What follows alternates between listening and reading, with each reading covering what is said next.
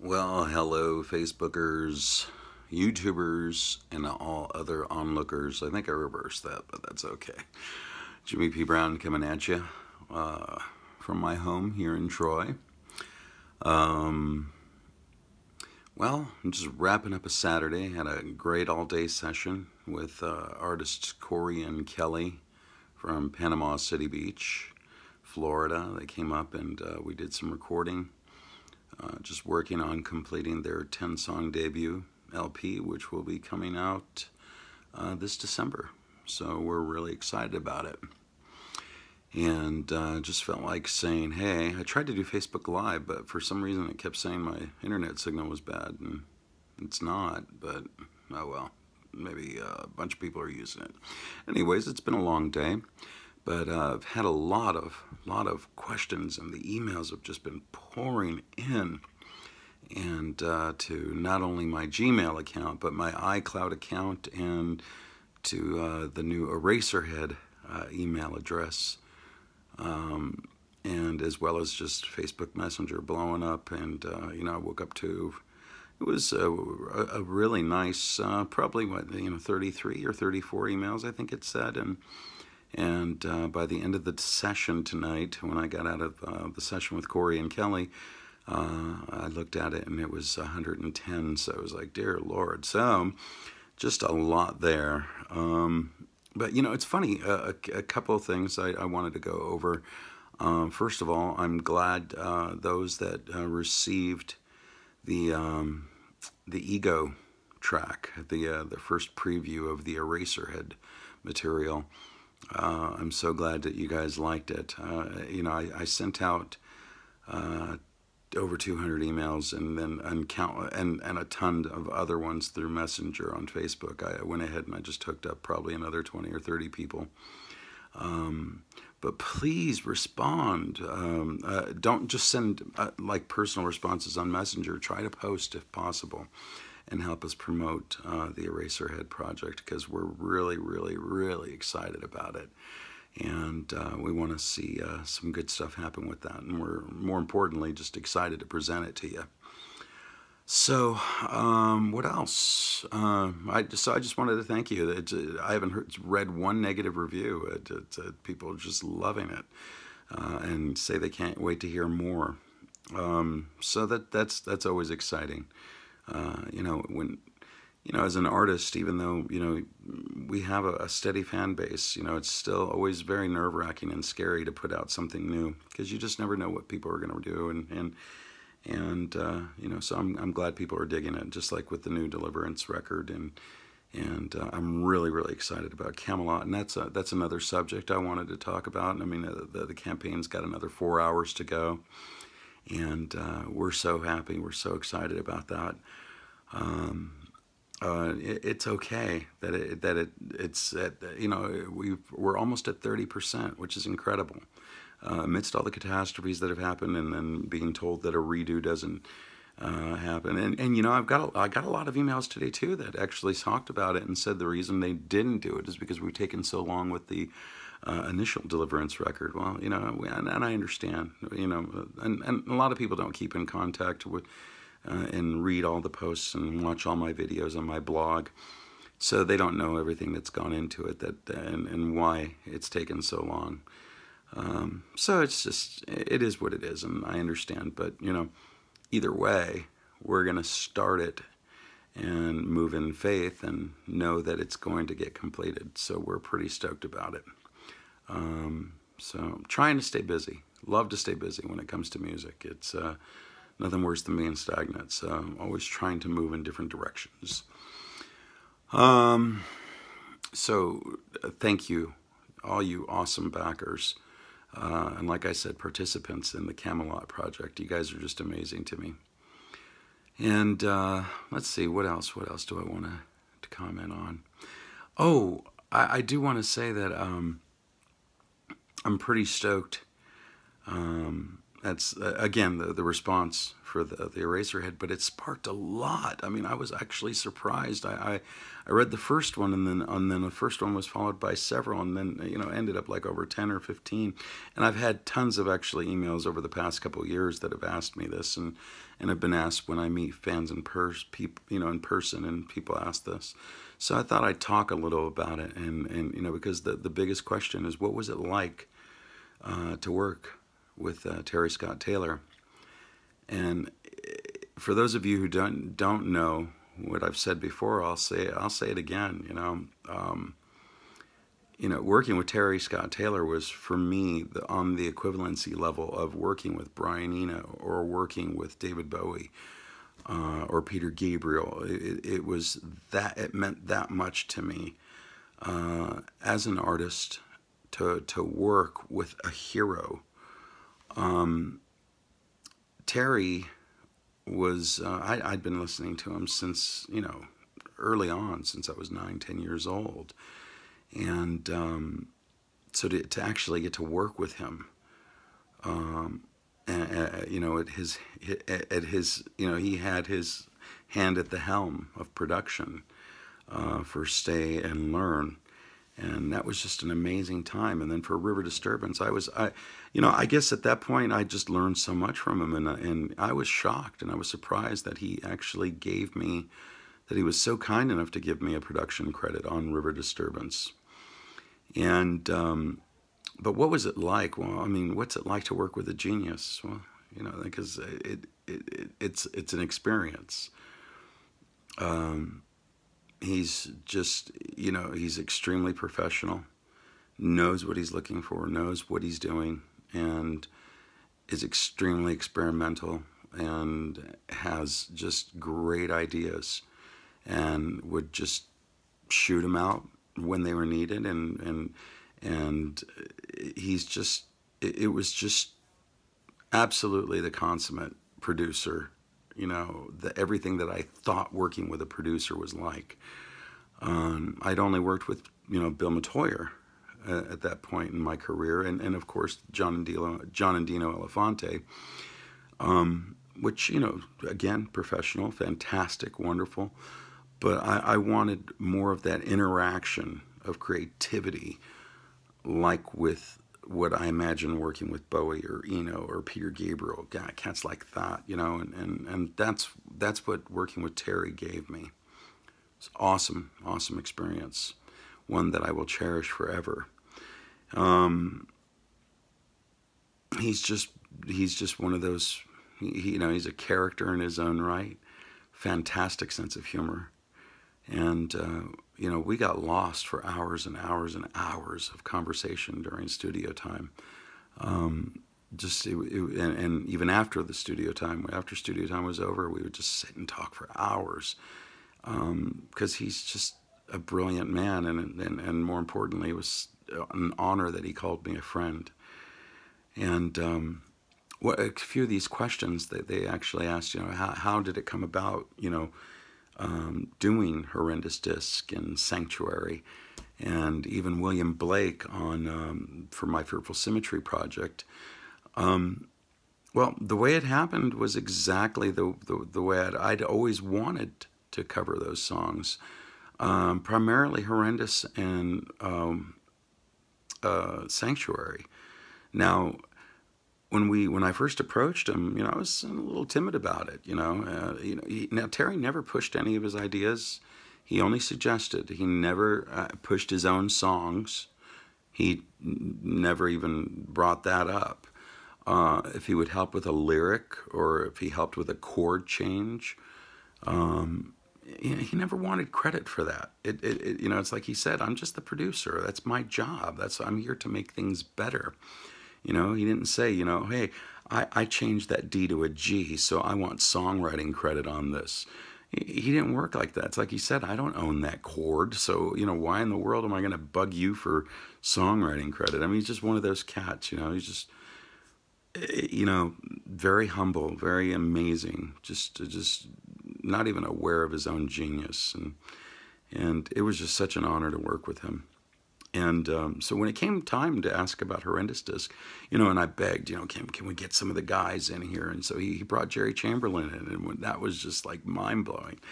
And you know, he came and did backup vocals, and then, you know, and Rob Watson played on the piano, and it was just like, wow, this is so cool, you know. So you know, we just had a lot of fun doing it, and it was more to honor Terry. Now Terry, the funny thing is, was when we first got together, you know, he thought I was kind of a phony fan, and that I just kind of like quick studied all his material, and I knew how to talk to him about his music. But what really convinced him was when I brought him a video of me in 1983 singing at my church two of his songs, Losers and Winners and Jesus is Jehovah to Me, which is off of the first album, the first DA album, 1974, man. He was blown away. He was like, "Oh my God, you really are a fan." I'm like, "Yeah, I told you, man." You know, he thought I used to just say that stuff to make him feel old, you know. But you know, I'd been a fan since I was 9 or 10, and I mean, I remember going to see them for the first time, you know, and I was expecting the country version of you know, or the Shotgun Angel DA version of DA, you know, Daniel Amos, and what I got was, you know, the Horrendous Disc guy, and because it was right during that tour, 1979, 1980, so it was, and man, I just fell in love with I Love You Number 19, and Sky King, and just all these amazing songs, and so Terry was just always such a big influence. And I remember when the Alarma Chronicles came out, you know, starting with the first, Alarma was just, it blew my mind. I mean, it blew my mind. I was just like, my God, it doesn't get any better than this. And then Doppelganger followed, and it was like, oh my gosh, this is even better. And in some ways it was a little weirder, but it was getting better. And then when Vox Humana hit, that was it. I mean, that was, man, that sold me over the edge. And then of course the finalization of the 4-song story saga of the Alarma Chronicles, which was Fearful Symmetry. And another brilliant record. And anything Terry's done has just always had a stroke of genius to it. And so it was very intimidating working with him on it. But I think we paid great homage and tribute to it. But when we came to the Learn album, I wanted to do another DA song, and he was really embarrassed. He was just like, you know, I was like, you know, it's going to look like I'm forcing my music on you. And I'm like, no, I mean, I love cover songs, always have done cover songs. So no, it's not going to be, you know, people know that you're not forcing your music on me, or at least I thought so. But I'm letting everybody know now. I'm setting the record straight. He never forced anything on me, never even suggested it. I just love doing cover songs and songs that I love. And so when we did Sanctuary, though, I asked for liberty. I asked for complete and total liberty to do that song, and do it my way. And in fact, when I went in to do the vocal for Sanctuary, I was tired from the day. I had sang all day for like 10 hours, and I just said, you know, let me lay a scratch vocal. And because I was feeling raspy, I was feeling tired, and and we'll lay a scratch vocal, and it'll be a precursor to work tomorrow. And when I went in there and I was doing those, I was just doing those to kind of warm my voice up. And I did the song in one take. And I mean, Terry and Gene were in the control booth, and, you know, at the end of it, they just looked at me and they go, that was the take. That's the song. This isn't a scratch vocal. This is the take. And I go, oh, no, not a chance. And I came in and I listened to it, and I was just like, oh, God, yeah, really, it is. There's so much emotion here.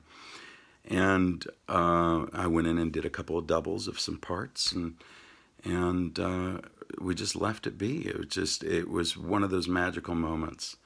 And so Sanctuary is just, to me, and it's always been our deliverance closer for the shows since 1993, because it's just such a great, powerful, powerful song. Much different from the original. But that was the whole idea, is to completely delivertize it. My greatest joy was when he invited, who didn't tell me, it was during the mix, and he invited all of Daniel Amos. All of them, man. Greg Flesh, Jerry Chamberlain, Ed McTaggart, Tim. Gosh, I always forget Tim's name, but Tim, the bass player. He got them all in, and they were all there, and he wanted them to hear it. And I was so nervous, and I sat there in the corner, and they were all sitting around. And at the end of the playback, these guys had tears in their eyes. I mean, the first thing, actually, right when it started, is Ed McTaggart said, "This is too slow. Sanctuary's not this slow." And I was like, oh, God, here it goes. But they just went on and on and on, about how much they loved it. I mean, every one of the guys. And then, but the greatest compliment for me was when I looked over at Terry, who was sitting in the producer's chair, and he just looked at me, and he smiled, and he nodded at me. And that was the greatest compliment to me in the world, because he let me do that my way. And it was very, very comforting and very cool. So what was it like to work with Terry Taylor? It was a magical time, a time of that I'll always cherish and I'll always remember, because he's Terry Scott Taylor. He means the world to me. And trust me, I've covered a lot more than just those 3 songs.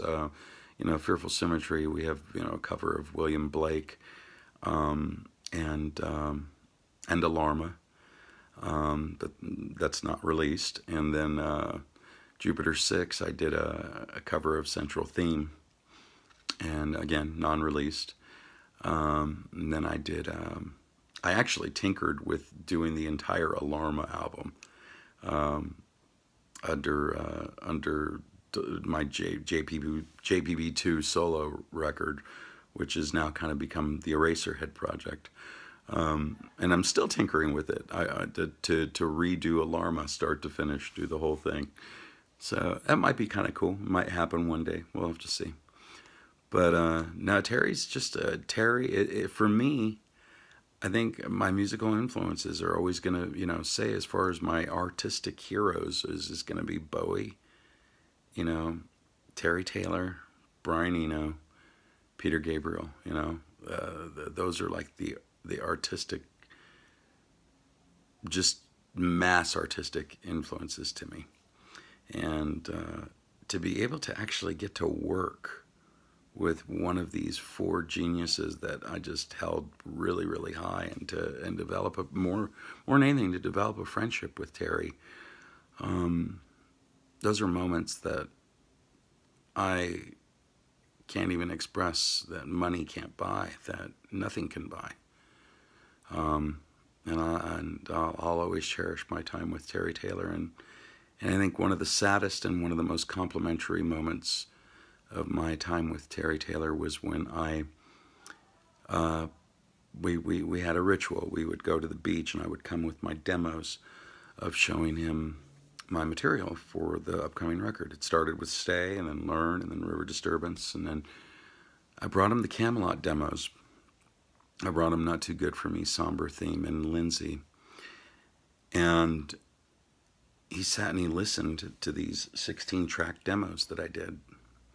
And because at that time I had a 16-track studio in my house. And he looked at me after listening to him and go, "These are fantastic. This is great." And he goes, "Jimmy, I think you're ready to fly solo." And I said, "What do you mean?" He goes, You've become a producer. And I'm like, no, I need you, man. I need you to do these. Like, no.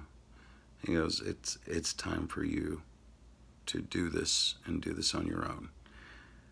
And I just didn't want to accept it. Didn't want to, I was like, no, I need you. I can't do this. I don't want to be a producer, blah, blah, blah, blah, blah.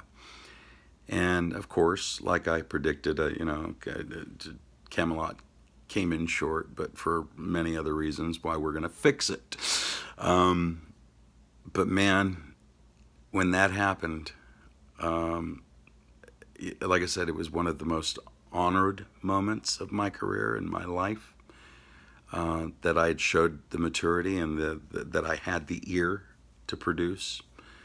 But more importantly, it was bittersweet because now my relationship with Terry is gonna move from producer, mentor to now my friend. Just friend. So, I don't know.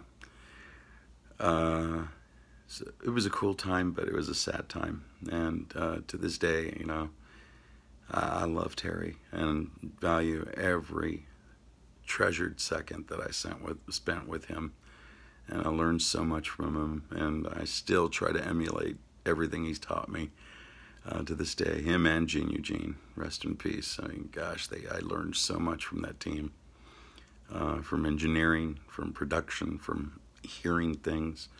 Yeah, those guys are amazing, and I miss them both a lot. And of course, Terry's in Cali still, and we keep in touch here and there on Facebook when we can. But no, that was a bulk of questions came in about Terry and the DA covers and what it was like to work with such a genius. Well, that's what it was like for me. They were moments that seemed like angels were coordinating and other heavenly beings were coordinating the sessions. Unlike any other studio experiences I'd ever had, they were fantastic. So, all right, man. Well, I'm going to wrap this up, but those are my women's, is that even a word? Those are my thoughts about working with Terry Taylor. And so I hope you enjoyed this version of my video blog. So, Jimmy Brown signing off from Troy, Alabama. I think I'm going to have a cookie and get some sleep. It's been a long day, long week actually.